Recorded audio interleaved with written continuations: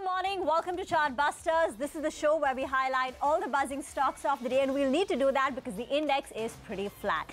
So I guess we'll have to dig deeper beneath the surface to find out what's buzzing today, because at the index level, the Nifty is just up close to about 8 odd points. The Sensex is doing marginally better, so that's got a gain of about 0.25%. The mid-caps, we're so used to that mid-cap outperformance and those blockbuster rallies there. That's also pretty quiet. So I guess it's all, we'll have to find out what's happening below the surface now. Absolutely. We'll have to find out what's happening below the surface, Reema, but at the same time, remember, this is the options expiry today. So maybe it's a market for a lot of those premium eaters. The Nifty yesterday closed at 11,053, today higher by just about 10 points. And the key strike, which is the closest to where we are right now, is the 11,050 strike. Just for today, the 11,050 call as well as the 11,050 put. Put both of them together, you see an addition of close to upwards of 15 lakh shares in open interest. You have 10 lakh shares added on the 11,050 put, close to around 7 lakh shares added at the 11,050 call. Put the premium on both of them together, you have somewhere around 30 to 40 rupees. So that's something that the street is believing. The markets would move in this range of 11,000 to 11,100 just up until the expiry takes place, because if the smart money writes the 11,050 call and put, which is a straddle, it would make a neat around 40-45 rupees if the market stayed at 11,050. Okay, let's see how the weekly expiry plays out in terms for the banks and the options. Let's take a look at the top headlines then at this hour. IDFC First Bank under pressure. Morgan Stanley gives an underweight rating to the stock, says the fundamentals are weak and that the valuations are over 1 time FY20 price to book, which is expensive with a poor risk reward. Biocon is in the red. The company's insulin drug substance manufacturing facility in Bengaluru gets inspected by the US FDA.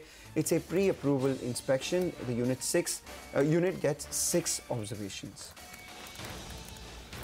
Divan Housing slips in trade as CARE cuts the rating of the company's entire liability instruments. Rating on NCDs cut to AA- and on perpetual debt to A. CARE cites financial flexibility constraint as the reason for cutting the rating.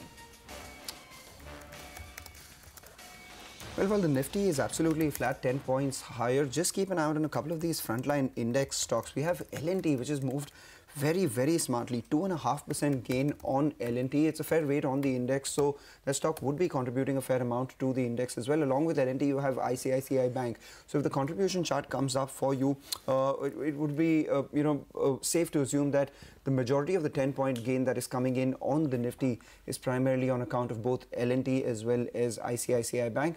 Well, Reliance too has moved. About 11 points on the Nifty are being given by Reliance. The IT pack not doing well, as well as HDFC Twins. IT pack perhaps on account of a stronger rupee. So let's see what happens. Let's see what the view on the markets are. Ashwini, bit of consolidation after a stellar rally that we've seen in just the last 3 days. The Nifty high by about 270 points. Do you think this is just pausing for breath, or maybe something's come undone? See, basically, we are very close to previous Nifty highs of about 11,140. So after a 10-day rally, holding at about key levels, I don't think there is great reason to be extremely bullish here. And today we've not been able to cross the morning's high. So the kind of buying is slowing down, and my sense would be that we could be in a 200-point range of 10,950 to about 11,150 thereabouts, and chances are we move sideways before we move forward.